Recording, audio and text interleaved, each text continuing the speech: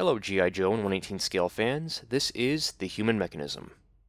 So over the past month, I've just been hoarding action figures with no real motivation to open them, primarily because I've been working on other things. But today, I'm back. So why don't we take a look at something from the World Peacekeepers line. Today, let's take a look at the Air and Sea Patrol Unit. Before we get to the boat, let's talk about everything that comes with it. It comes with 3 Navy SEAL figures, but the set only comes with equipment for 2, and out of all 3 of them, only 1 appears to be ready to go underwater. The set includes 2 vests, 2 closed-circuit rebreathers, 2 TAC-100A navigation boards, 2 sets of swimming fins, a jerry can, a laptop, binoculars, 2 versions of the MP5, the MP5 SD and the MP5K PDW, a version of the MP5K tailored specifically for the US Navy. Last but not least, and this is really weird, it appears to be an ammo canister based on a real one used during World War II, meant to hold 30-06 rounds. Strange considering everyone here is using SMGs. All the accessories that are meant to attach to the figures attach firmly, at least for the most part. The rebreathers are intended to hook onto the vests, and they feel pretty loose, so keep an eye on them. In real life, the rebreathers would actually go under the vests, as opposed to over them. I will say this, out of all the 1/18 scale figures M&C Toys has released, their Navy SEALs are probably their least expendable figures. I mean, they're obviously not as good as, say, the Navy SEALs from Bravo Team, but in terms of World Peacekeepers figures, these guys are pretty damn detailed. These are figures that you probably don't want to use as cannon fodder. Now, let's move on to the craft itself. M&C Toys released 2 boats, which use the same mold but with different configurations. The military boat, seen on the left, and the Air and Sea Patrol Unit on the right. However, years ago, both of these were marketed as patrol boats, but with cardboard insets describing the now military boat as a Marine PBR, which stands for Patrol Boat River, and the now Air and Sea Patrol Unit as a Navy SEAL RIB. That's confusing and misleading, as M&C Toys appears to have reversed their real-life roles. So let me clear things up. The so-called Marine PBR, which again stands for Patrol Boat River, is not a patrol boat, nor is it relegated to the river.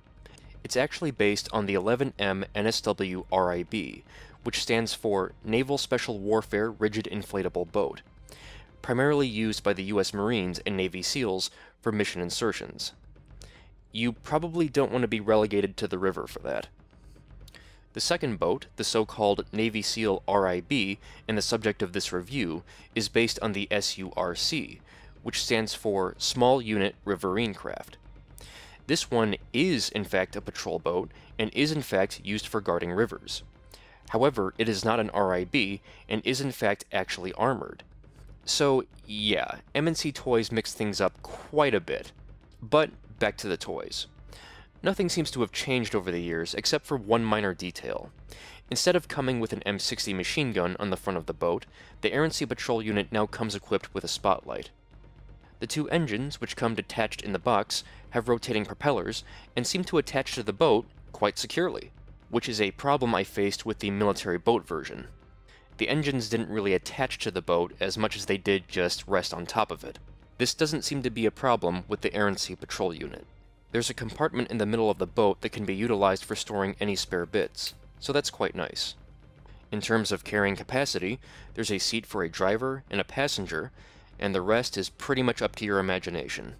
If you're going to insist on using Navy SEALs, then you'll probably want to get a few more. And that's pretty much it. The only other detail is this anchor. A nice touch, but I don't have much use for it. Can it float? Oh, it better. It's a watercraft. There's no excuse why it shouldn't float. So, is there anything wrong or any cons with this vehicle? No. Not really. I never thought I'd say this, but this vehicle is kind of perfect. There's really nothing wrong with it. I can't criticize the plastic for being thin and hollow, because that's kind of a given, considering it's a boat. At the end of the day, it's just supposed to be a simple piece of plastic that floats on water. Is there anything I would change?